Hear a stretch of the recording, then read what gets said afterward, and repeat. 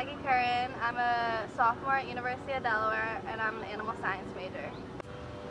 My favorite part is probably riding, just because I love to ride, and I've never ridden these types of horses before, and it's different, but it's a lot of fun, and I like it.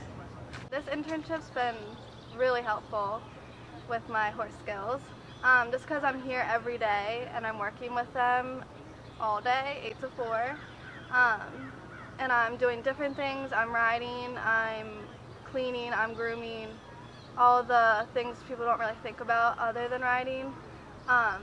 So it's a routine every day, so I'm learning, and each day there's something new that pops up, especially that we're taking care of 10 horses. So you can imagine all of the different things that come up in, a day, a week. Before the internship, I wouldn't consider myself like wanting to be a cop or anything like that.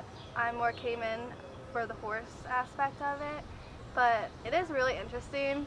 I will give it a second thought, and it's fun. If I could be in the mounted unit, like horses and something like that, it's awesome.